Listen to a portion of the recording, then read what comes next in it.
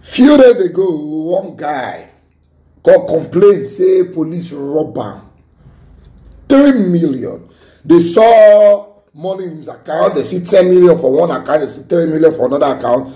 They practically robbed him live, and collected 3 million. And they were so stupid to collect it to the bank account, right? So they give our money for the account they send the money to. I don't know, I missed that news because I had planned I was going to do the video. I totally forgot until I see police PRO Prisolumu Yuadejo be talking about the matter today. Again, the matter I bring from my head because the police have actually arrested those police officers in the move. Now, before we talk about the arrest, those police officers, let's listen to this guy's story first. I will come back. Watch this. Okay. My name is Comrade Liberty. Okay. I'm from Abombise local government, Imo State. Imo State. So it happened that on the 26th of August, 2024. 26th. I and two of my friends were coming back from Ugel, heading to Owerri, Imo State. Okay. So immediately after Patani, around Udi, Bayelsa State, we met police checkpoint. They stopped us, searched our car, checked the particulars of the vehicle. Everything was okay. Okay. All of us should step down, cross the road to where they parked their van. So when we got there, they asked the two of my friends to give them their phone. They did. And when they asked me to give them my phone, I refused. I said, I think we've passed this stage in this country. Even the IG said we shouldn't give any policeman our phone on the road. That's true. And if they think they want to investigate us or do anything with us, they should take us to the station.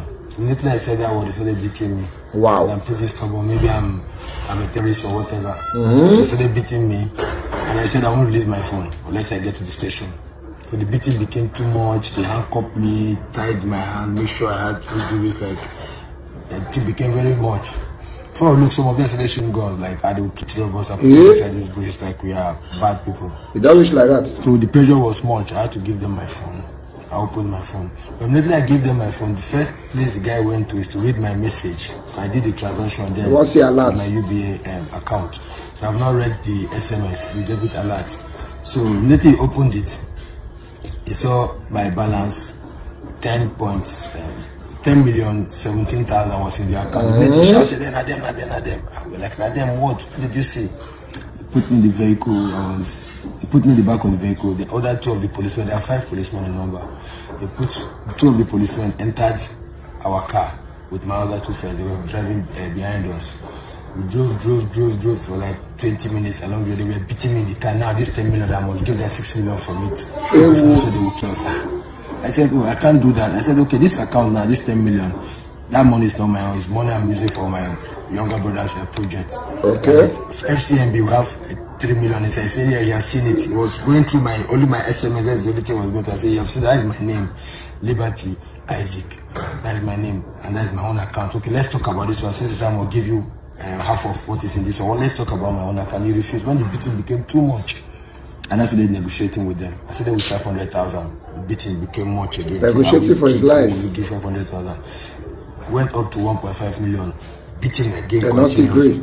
At the point, I said, instead of these people killing me because of this money. And I said, okay, well, the last I can give to you guys is 3 million. They now agreed. Collected the 3 million. They said I would give them 3 million. I said, okay. They now gave me back my phone to do the transfer. In fact, they were holding the phone with me to make sure I didn't open another app or do any other thing. No, you don't trying to transfer from the FCMB account. I wanted to do 3 million straight. It was giving issue, so I did 2 million from my FCMB account, and I did 1 million from the UBA account. Okay. And I said, okay. They go to the next village. I said they should drop us here so that I will get myself. You transfer to which account? Yeah, to Money Point account. They provided the Money Point. They are with the Money Point account. Yes, I'm with the account. I have my statement of account. You have a statement of account. Yes, yes. Can you display it to us? Yeah, so this is the statement of account. Statement of my account. Sure. Display to the camera. Yes. At this place now, you see. What name is there? What name did you transfer it to? What account detail? The Money Point account. The name is Jerry. Jerry Ventures. Jerry Ventures. I transferred 1 million to Jerry Ventures. Okay. And this is the account number of Jerry Ventures. That's the same account number you transferred the 2 million and 1 million. No. Okay, transfer this to two accounts. So the 2 million another account. This other account here, I transferred 2 million to this account. There is no new money, but it's not this is let me see this is on the but this is it. This is the Yusuf 2 million. This is the account. Money Point Microfinance Bank. The two accounts are Money Point. Okay, so after which I insisted they should drop me there, so I will take out. They said no, that they have other of their teams along the road. They don't want them to meet us again or start us again. They have other armed robbers with police uniform along the road. Really? Yes, they drove us from that place. I was still in their vehicle. They got to Ahoda. They came down. The two policemen in the other car came down, joined this car.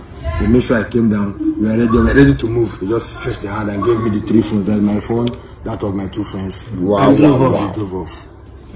Imagine. So Wow. So have you made any official complaint to any security agency like the police? Have you made any official complaint? My barrister did that. He has written to to the barrister state Commissioner of Police. Yes, the PPRO's office. Okay, PPRO's office. Has there been any response? I've not spoken to him today, but yesterday he said he has done it, so but right today. Okay, so what do you want now? What is your demand? My demand is I want justice, I want my money back, and I want these people to be apprehended so it won't happen to other citizens. Yes. That's my demand. I want justice, I want my money back. So when they say Nadem, what do they actually mean by Nadem? I don't really know. That Nadem, that guy was saying. So this transaction was done along the road. You were not taken to any police facility. Inside the vehicle. That's where I did the transaction. They continuously beating you until I was about passing out. At the time I told the one in the front say, no, they beat her for you. They were hitting me on my neck here because I was sitting with one of the police officers at the back.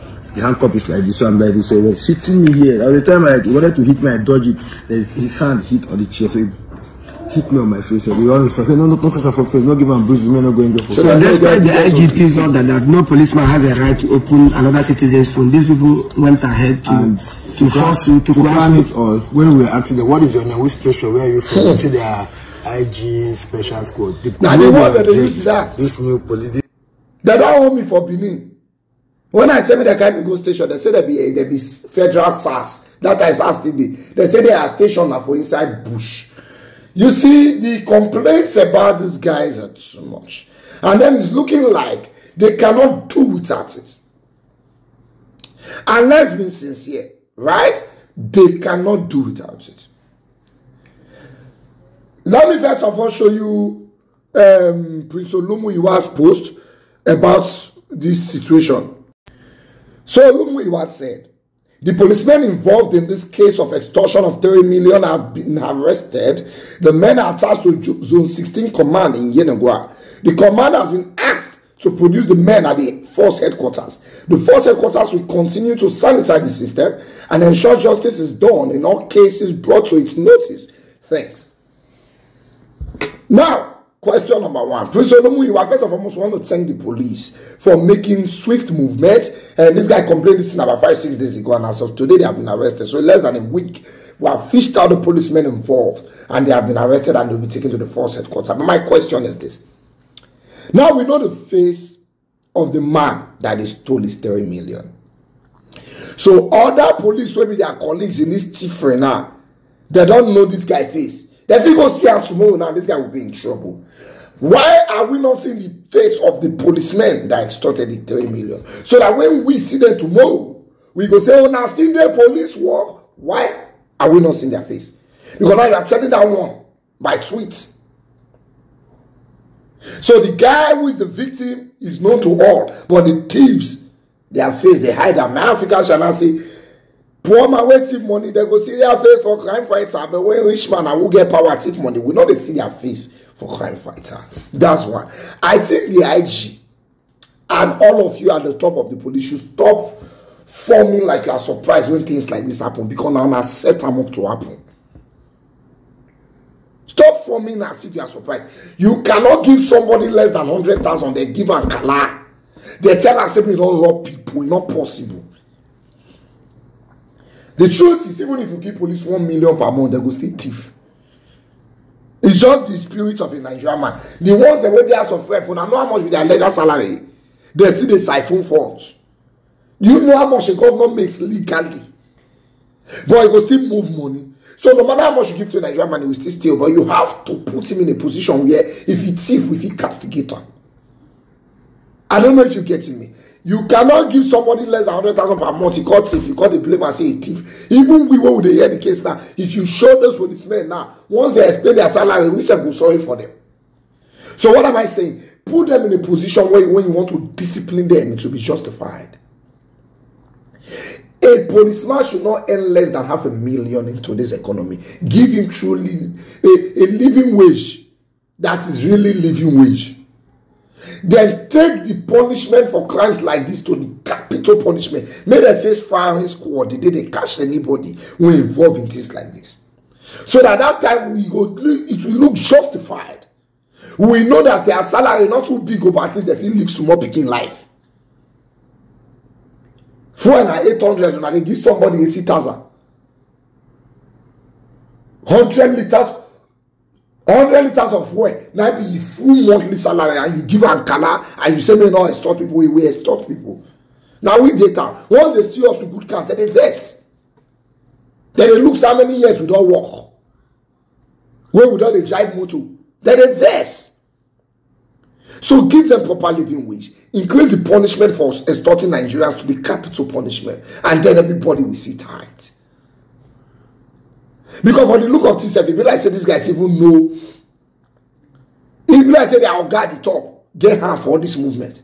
All these they are DPO them and they are zone. It be like so. Because these guys cannot be taking this movement if they are guard the top, not get hand for all this movement.